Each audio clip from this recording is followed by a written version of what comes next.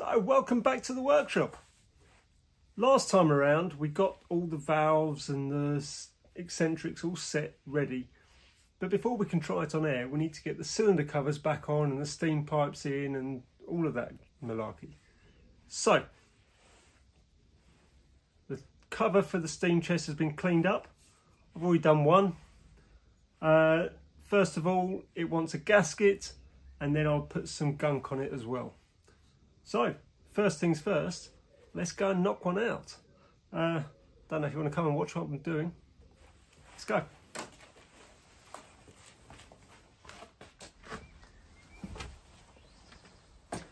So first things first, I'm going to put the cover into the vise like that. I have some card which was given to me. I'm assured it's very good for gaskets. And we're going to knock one out of this.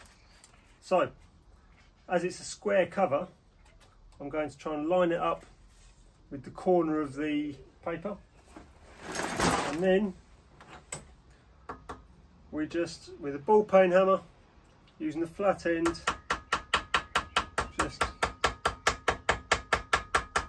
tap along the edge.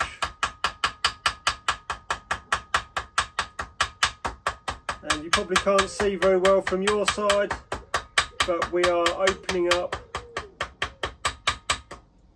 and basically cutting the gasket material with the side of the, against the edge of the cover.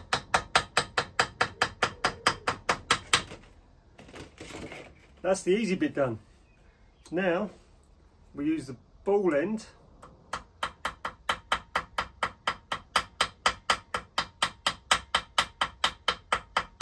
and tap inside the bolt holes.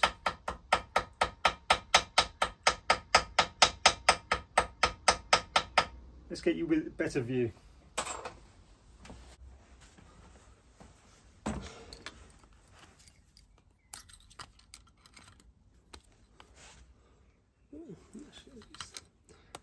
So I'm just going to use this little screwdriver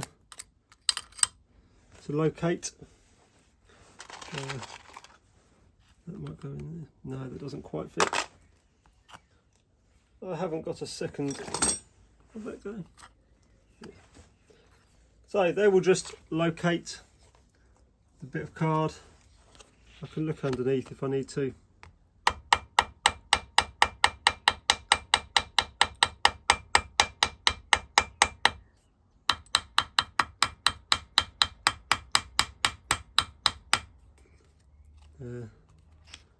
And you can see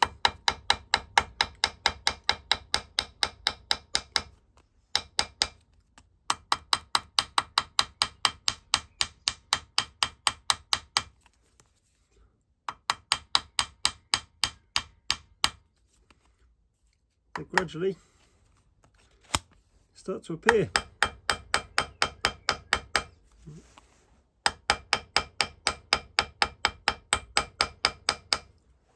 These things do get a lot harder when I'm trying to demonstrate them to a camera. So if this doesn't actually fit, I might have to make another one off camera.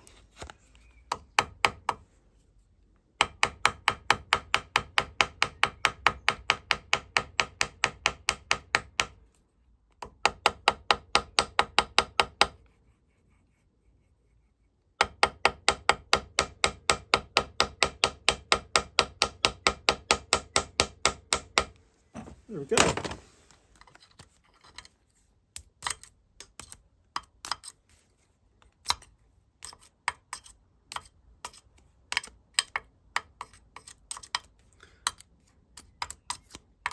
So that's one gasket, almost complete.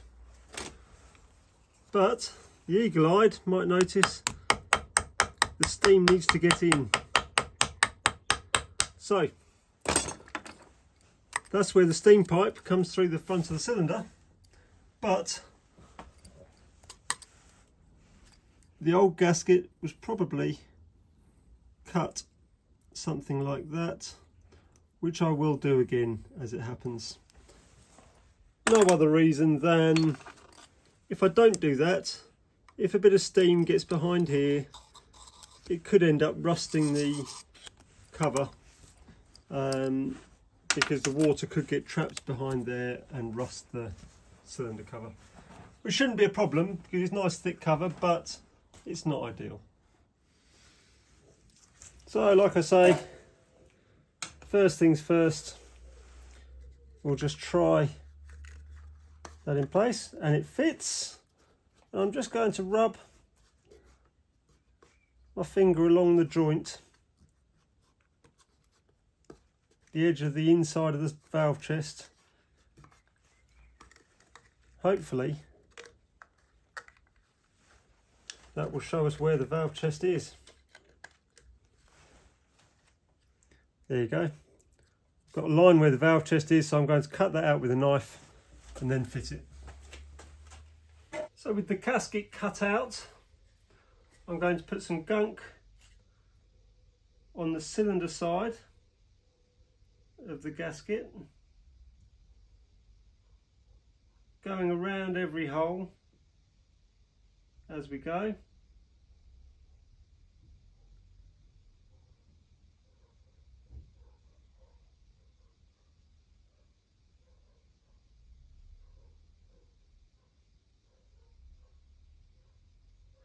Now hopefully that's a lot more than it needs, but I'd rather have more than it needs and over seal it than under seal it.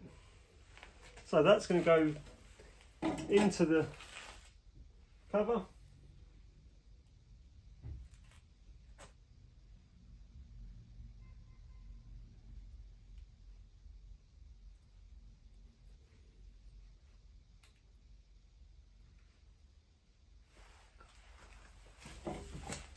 And then I do the same on the cover.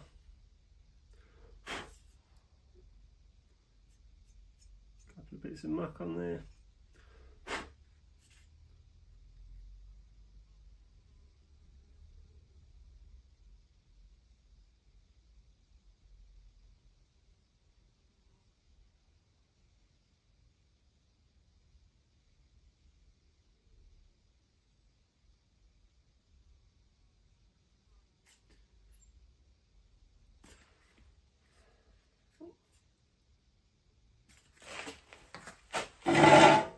We don't want masses of excess.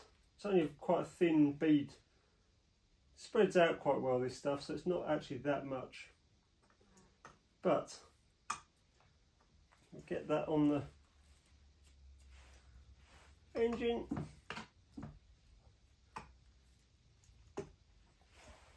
Then it's just a case of refitting all the nuts, and then it's all done. Now I will give a word about this stuff. I forget, it came from a friend. It's the Liqui Moly gasket maker. It puts up with the heat, and it goes hard when it goes solid, when it dries. I've used it on a couple of things. Seems to be all right. I'd quite often use a thin seal of silicone of some sort, which I've always had plenty of success with. Some people say I shouldn't use silicone because if it breaks away, being soft, bits could come off of it and get stuck somewhere that you don't want them. But like I say, this stuff goes hard and you almost have to chisel it off to break it away from what it is. So I'm going to get that all back together and then we'll come back soon. So there we go, that is all assembled. The covers are on. I'm going to let the stuff dry, go hard. Don't want to put the steam pipe on in case I'm tempted to put air in it. But I will show you the steam pipe. There it is. The way it works, obviously that comes down from the smoke box. That goes in between and they unscrew out of this block and go into the covers both ways. I'm not overly fond on this design of steam pipe. I think it leaves a lot to be desired. It's very difficult to seal both, but the better way would be a bolted flange onto each cover, or a boss with a flange on. But again, I'm putting it back how it was. I'm not here to redesign the wheel. I'm here to sort out the bits I have sorted out. Maybe it's something that the owner may want to revisit in the future, but that's probably it'll be all right until I take it apart again type of thing. As far as the exhaust is concerned, very similar affair, but in between the two blocks. Again, if it was mine, I'd probably be considering doing something differently, trying to get a swept exhaust to get rid of the sharp corners for the exhaust passages, because as this one is, those two go together as a T that then turns 90 degrees to go into this block, and then turn 90 degrees again to come out the top of the block. I think that could all be done a lot nicer, but that's not what I'm here to do. I've done the basis of what I've been asked to do. There's a couple of bits I will tidy up while I'm here, but that's a bit of a redesign that takes a lot more thought. So we'll be back shortly. When you next see me, I'll have all that together and I'll be ready to try it on air, hopefully. Right, I have put all that front end back together.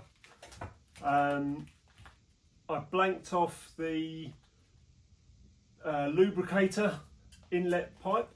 It's just a fitting. The clack is mid-pipe somewhere.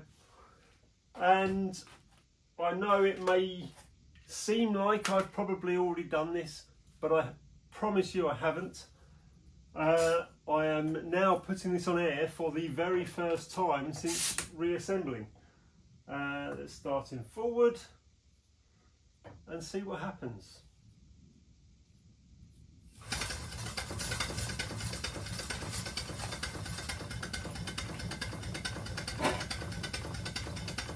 I'm happy with that.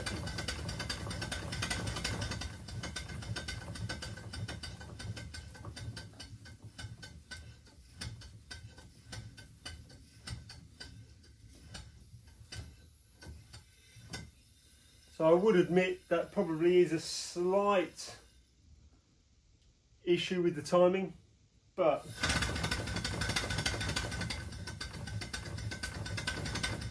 I'm happy with that.